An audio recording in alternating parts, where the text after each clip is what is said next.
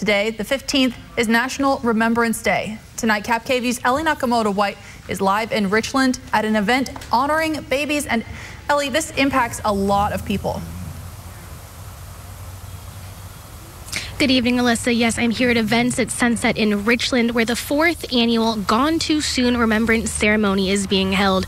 Now, if I step out of the way, you can see the ceremony going on behind me. It started at 4, and there's dozens of women and families here from all over the region. Now, earlier today, I spoke with one mother who turned to music to help her grieve.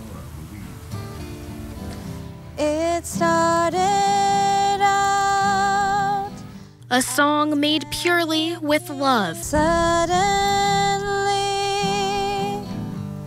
something changed in me. It's a tribute to Noah Michael and Shiloh, the 2 infants the Bryans tragically lost. While the baby was inside, it only knew love. It was like sat below our heart. It could feel my heartbeat and feel the excitement that we had for him, and that's all his life was just pure love. She's just one of many mothers experiencing loss, as this affects 1 out of every 4 women. People are not used to talking to someone who's had a pregnancy loss. They're afraid to say the wrong thing, and so they often don't say anything at all, which isolates the family. That's why labor and delivery nurse Aggie Mori helps run the support program Gone Too Soon. By us creating events like today, there's a venue to tell the story, to look around and say, I'm not alone. This support group has been one of the life-saving things for me. You don't have to know anybody to show up, and it feels like home. Kalina's currently the mother of 16-month-old Lucas, and she's expecting another next month.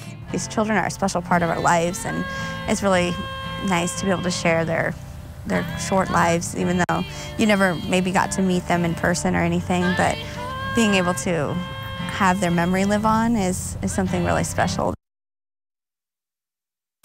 The event here is starting to wrap up. Now what's happening here is that every participant was given either a green or a white balloon or multiple balloons, and they were told to write down the name of the baby or babies that they lost, or just decorate the balloon however they wanted to remember who they lost.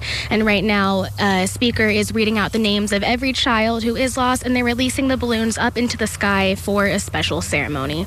Live in Richland, Ellie Nakamoto-White, Cap KVU, Local News.